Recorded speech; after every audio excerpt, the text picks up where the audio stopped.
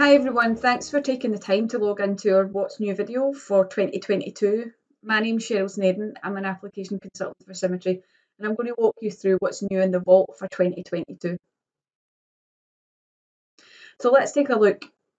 So what's new in Vault 2022 are the installation updates, Autodesk ID integration with the Vault, user management enhancements, model states in the Vault, the ability to turn off assigning items, replication technology enhancements, general enhancements, and a new interface for the Think client. So let's take a look, starting with the installation updates. So Autodesk have now introduced something called custom install to your Autodesk account online. So when you log in, you'll have access to custom installations for you personally or as a group. So let's take a look at how that looks online. So when you log into your account, on the left-hand side, you'll see custom install, and you can add products to your installation per license type. So you can scroll down and select the products that you want to install. And on the right-hand side, it will give you options to change what you apply to this installation. So you can see the version, any extensions, and any language packs. So we use data standard. Then we can pick on the left-hand side more products, and we can see that there's a lot more customization for Inventor Professional. So we can change things like the customization settings and whether we install the standard default content center files or not. We can do things like adding extensions and additional language packs to the files as well. So as we select on the left-hand side and update on the right, we can then look at what's included, and we can go through a process of install or deployment. We can give it some attributes, so we're going to give it a name.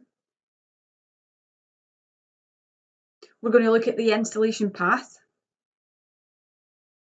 and then we're going to agree the terms and create the installer. So when we create the installer, we can then save it to a location on our machine, or we can save it to a location on a shared drive.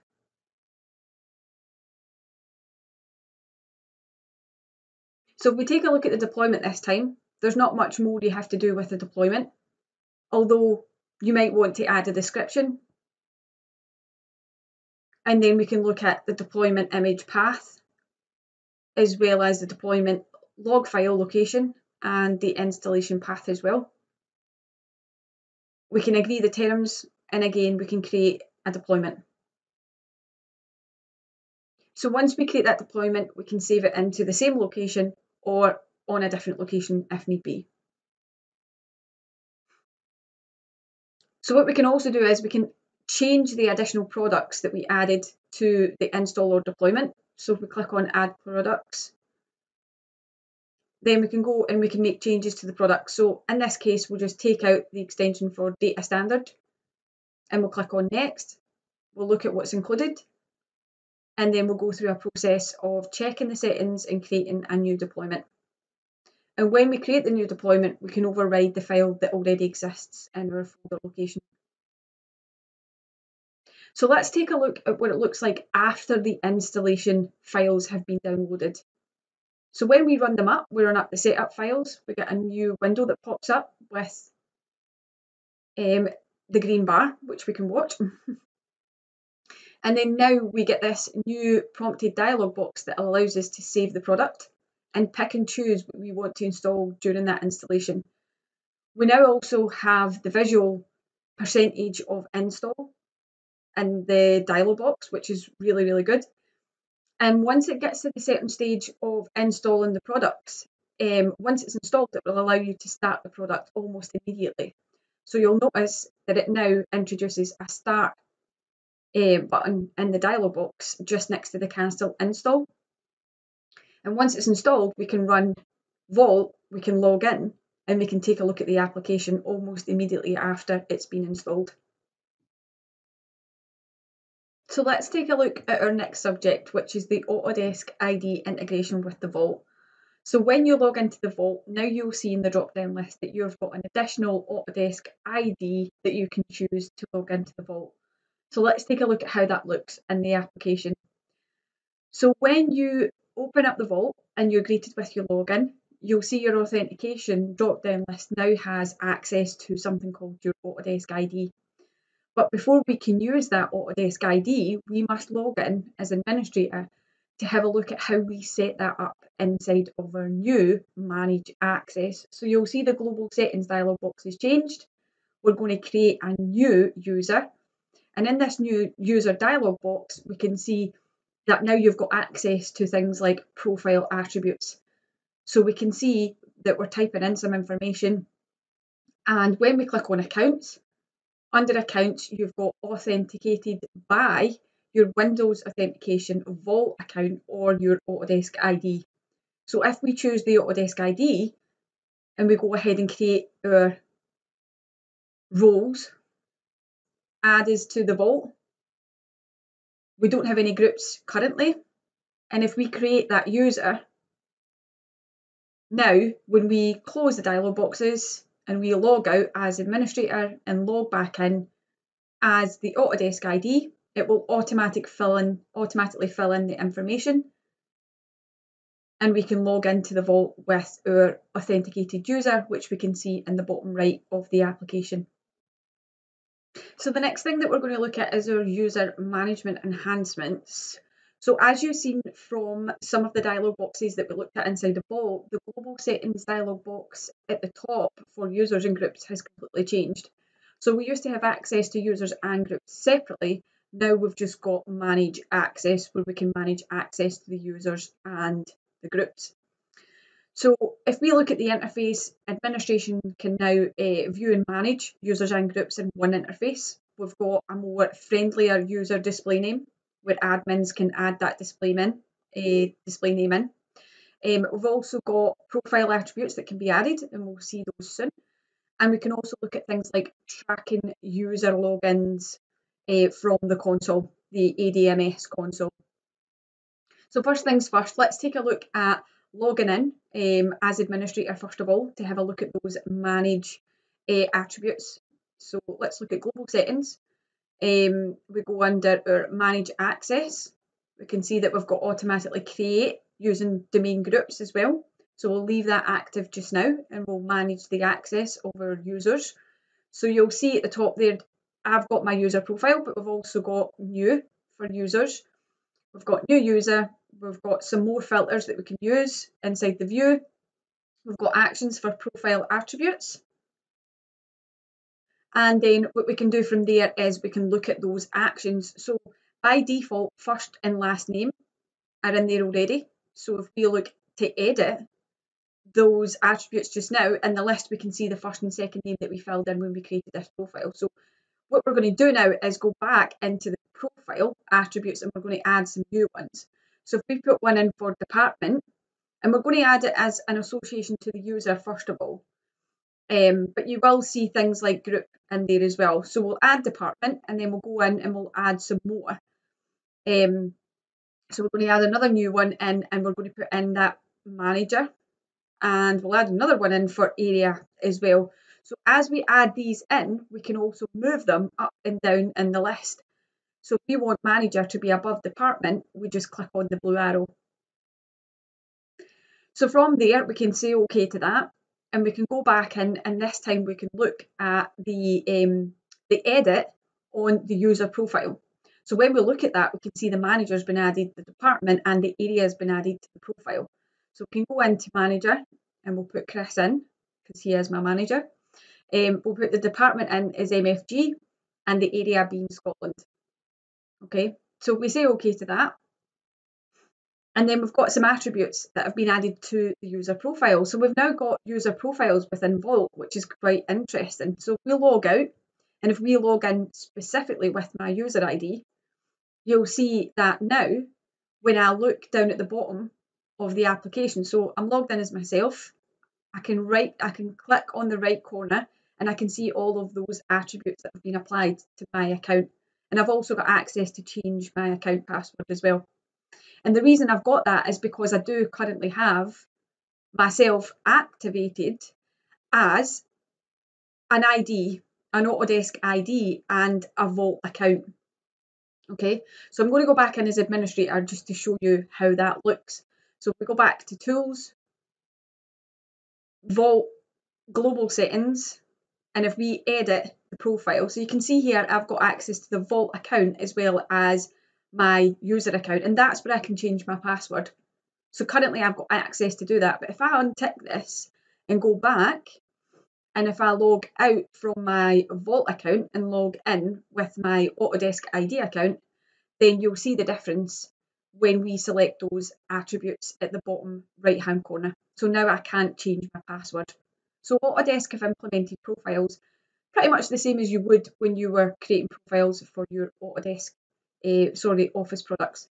So let's log back in as administrator for now, and let's take a look at the settings again. So let's go to global settings. We'll go under manage, and we'll look at that account setting. We'll look at accounts, and we'll add that back in just to give you an idea. So we'll put a password in there. In fact, we'll leave it blank just now, and then we'll go back, and from here we can log out and log back in with our ID. And then when we go down to the bottom right hand corner, we can change our vault. So currently there's nothing. I'll put a password in,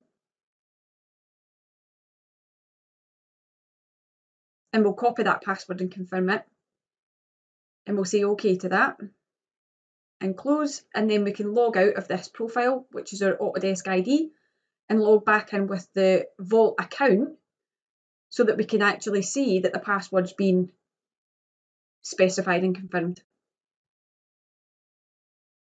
Okay, and we can look at the settings of our user profile just by selecting the bottom right hand corner of the screen. Okay, so we'll log out of that account for now. We're going to log back in with the administration account. And we're going to go back into our global settings. And this time, when we log in, we're going to take a look at that at the profile. So we can see that we can import domain users, and we've got access to import domain groups as well. So the users and the groups tab are side by side within this management group dialog box, which is quite nice. So you can see that you can apply the domain settings respective of your directory. So you can implement users per directory now, which is really interesting. I think this actually came from the Idea Station, which is really good.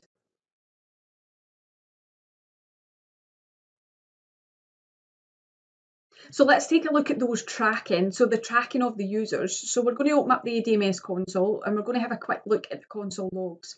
So we're going to go to where the folder exists. And at the moment, you can see all the default logs that you would normally see with the ADMS. But we're going to go into the administration settings, advanced settings, and we're going to make a change. So we're going to enable user logins, but you can also see you've got downloaded files and deleted files as well. So let's look at the user logins first of all. So when we tick the box for user login and we apply that setting, and then we're going to close the dialog boxes, and what we'll do is we'll go to the folder location, and what we're going to do is we'll log out of the Vault, and this time when we log in with our Autodesk account ID, we're basically going to track the user ID. So we'll open up the ADMS, we'll look at the folder location, and what we can see here is added this file which is called audit log. And if we choose to view that audit log, we can see that as a user I have logged in with my authentication type, which is my Autodesk ID. Okay, so the next thing we're going to do is we're going to have a quick look at what happens when we create a file. So we're going to create the file, we're going to check it into the Vault, and once it's checked into the Vault, we're going to make some changes to the file, and we're going to see what's actually logged via the console logs. So when we looked at the console log, it was basically just around the login user. But now, if we go ahead and make some changes inside of the Vault, so first of all, we need to go to the ADMS console again. So in the ADMS console, we go back to our administration settings and advanced settings, and we tick the boxes for download and delete of files. So this time what we're going to do is, when we go inside the Vault, we're going to make some changes. So we're going to log out and we'll log back in, and this time when we log in, we're going to actually download the file and delete the file. So we'll do a get on it. And then we're going to go through a process of deleting the file as well. So we're going to right click and delete. And once we've deleted the file, we'll go back and we'll have a look at the log file that's being produced. So we'll look at the audit log file, and this time we've got a lot more information. So we can see the file was deleted, it was downloaded and then deleted by me as a user.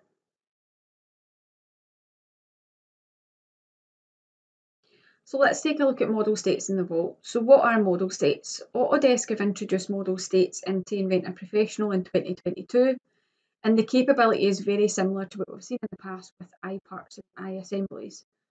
Although now we can configure all the information and store it in a single file instead of multiple files. And each model state supports unique iProperties, parameters, and bill of materials information. If you want more information about model states in Inventor 2022, then tune into our What's New for Inventor Professional 2022 video. So once you create the model state information, what can you do with the files and how do you store them inside of the Vault?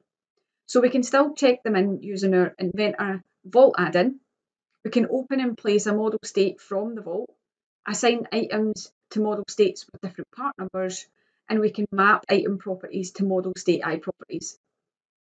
So let's take a look at how that works.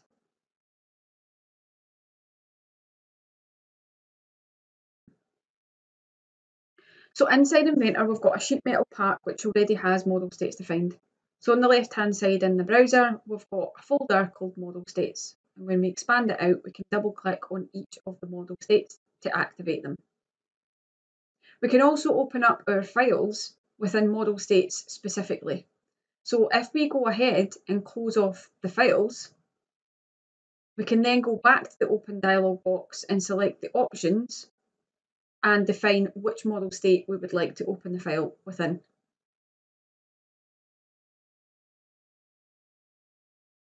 So once the file is open, we can see by looking at the iProperties for each of the model states, we can update and specify iProperties specifically for that state. So if we look at the iProperty for part number on each of the states, we can see that it's the exact same for each state.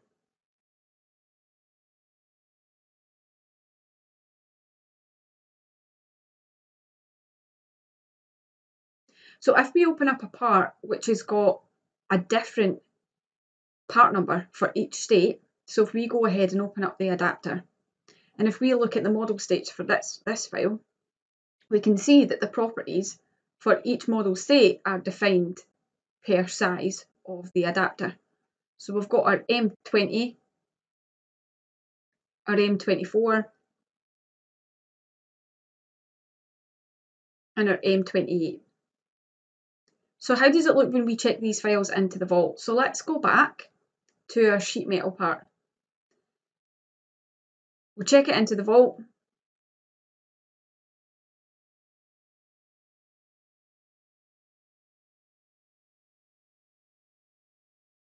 And then we'll take a look at how it's been dictated inside the Vault. So when we look at the sheet metal part and we assign and update items to that part,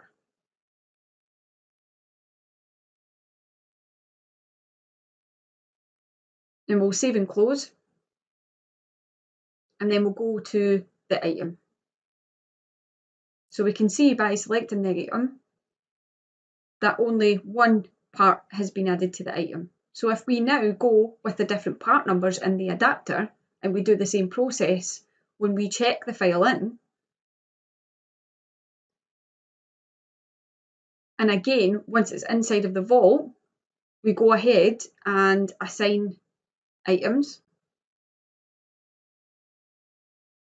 and then we go to that item. So we can see here that it's added the M20, M24 and M28 items to our part. So if we go to the item master, we can see that the adapter with the M20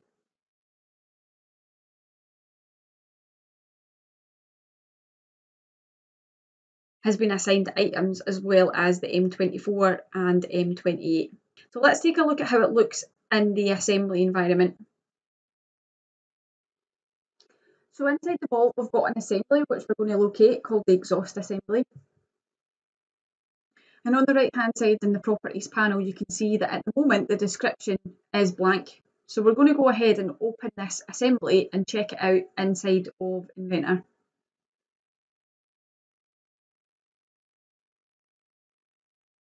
So once we've done that, on the left hand side, we're going to have a look under the model states folder. So you can see we don't actually have any model states that have been created within this assembly. So we're going to go ahead and create 2 new model states. So we'll activate the master and investigate the properties. And under project, we're going to add a description. So we'll type in master model and we'll apply that. So what happens when we type in master model to that description is it's added to the spreadsheet. So we're going to double click on the model state number 1 and we're going to make a change to the part number property this time. And the reason for that is now the columns will be added to the spreadsheet. So we're going to go ahead and edit the spreadsheet. And we're going to filter over some additional information from the properties. So when it opens up, we can see the name of the member. We can see the description because we made a change to the description, and we can also see the part number. So we're going to copy over the state names from the member to the description, and we're going to make a change to the part number for state number 2. We'll do a bit of a save and close. We'll save the whole assembly, and we'll go ahead and check that into the vault with those changes we've made. So because we don't have any assigned items to the assembly just yet, it will only take over the description from the master model.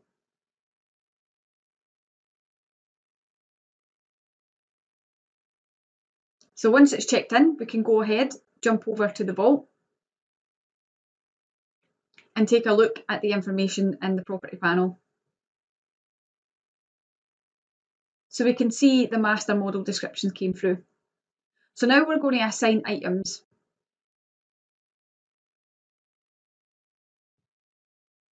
And then we'll take a look at those items.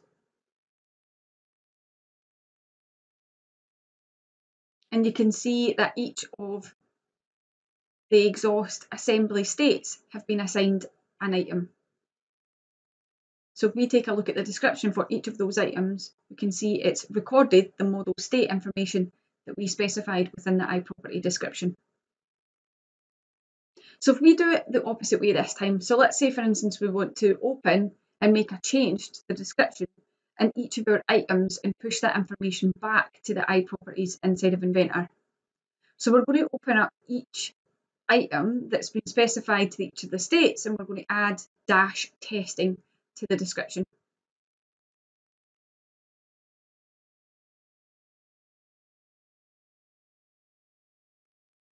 So once those properties have been manipulated inside of each of the items, we're going to go ahead and just check that the property panel is reading the correct information. And then we're going to go over to the model and we're going to open it up inside Inventor and we're going to look at those changes. So we're first of all going to open it up and we'll check it out.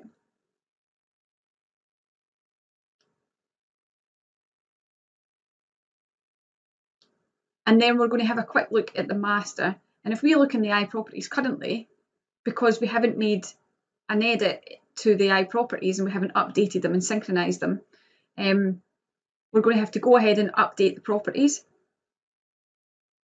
We'll just do it on the parent.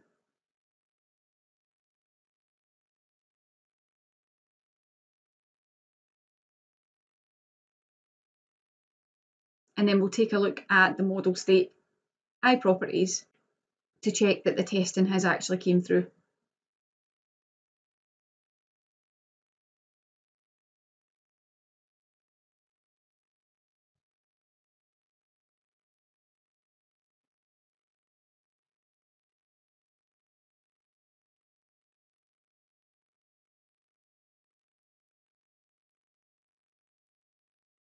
Okay, so we can activate the master again, do a quick save.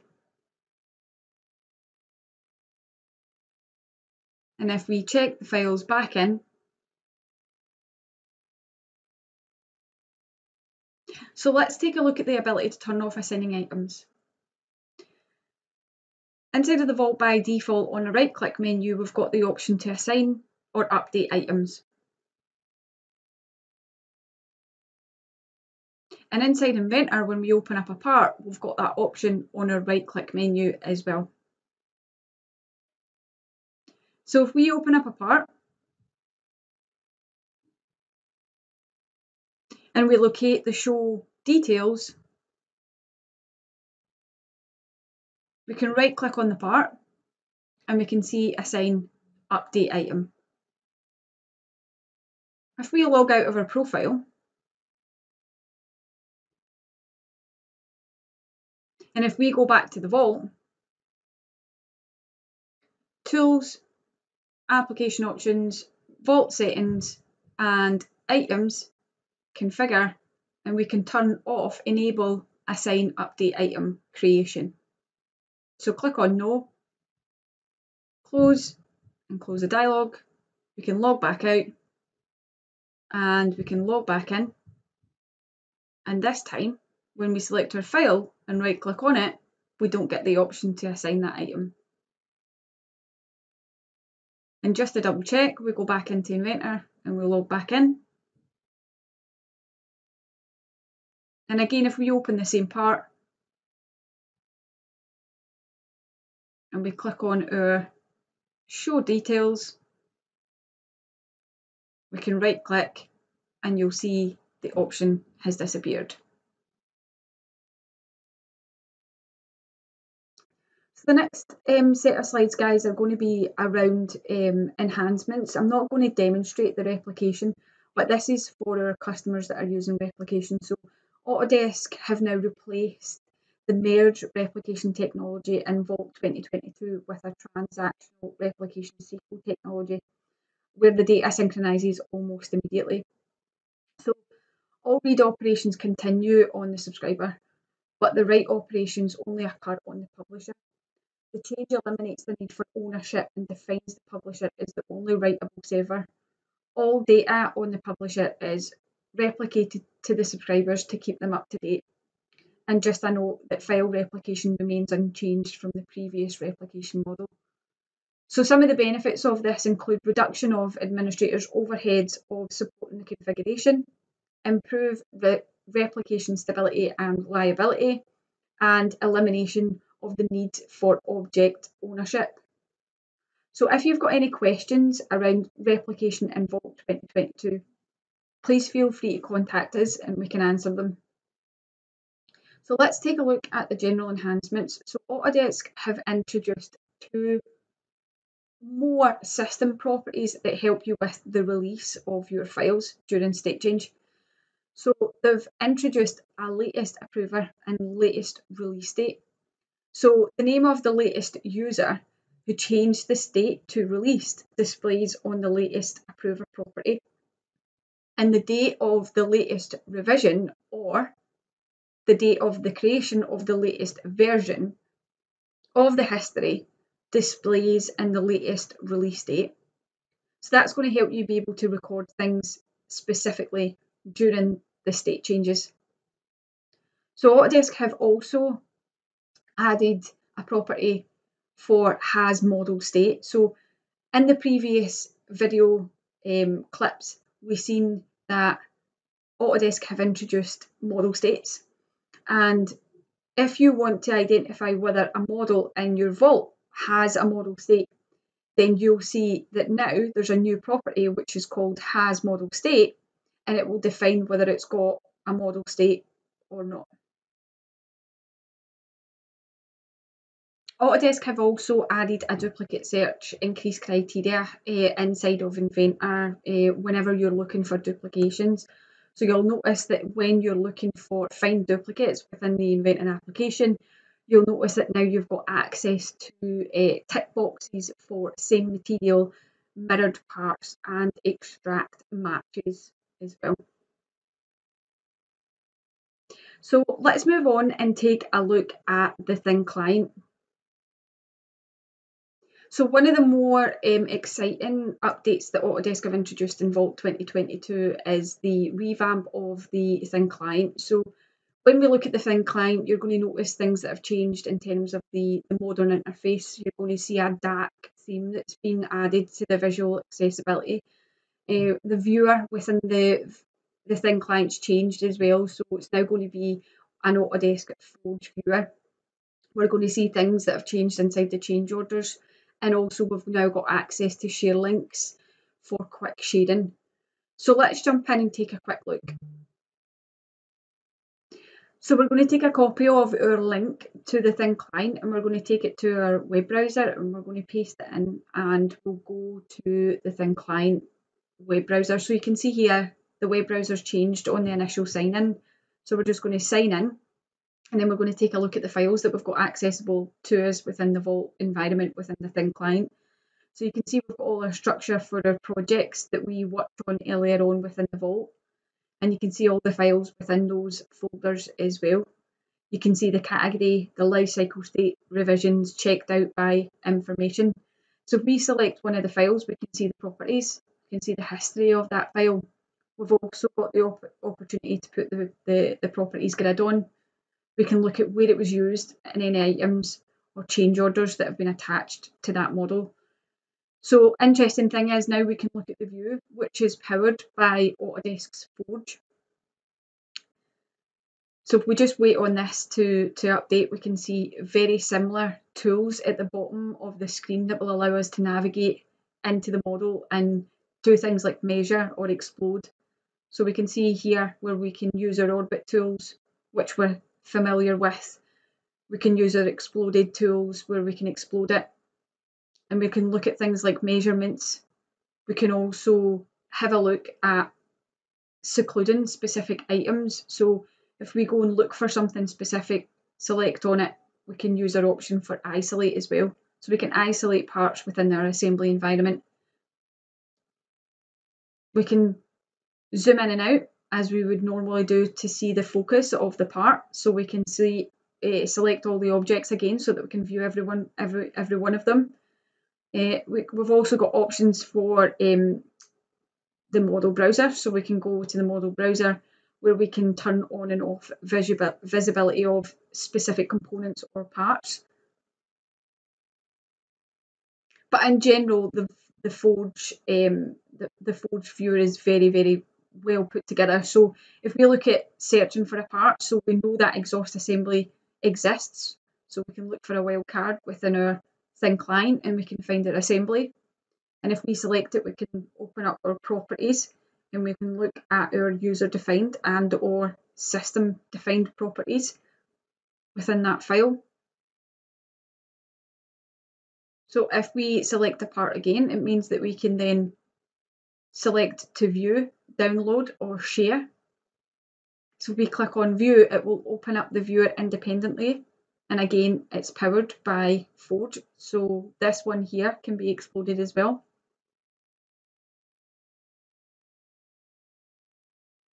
And again, we can look at things like document browsers and properties that are specific. So we can look at the specific properties again in the viewer as well as the settings. So if we want to see different settings, we can look through navigation, appearance and environment settings. And if we go down to the bottom, just have a look at the lighting selection. So as you select, you can see the environment in the background update.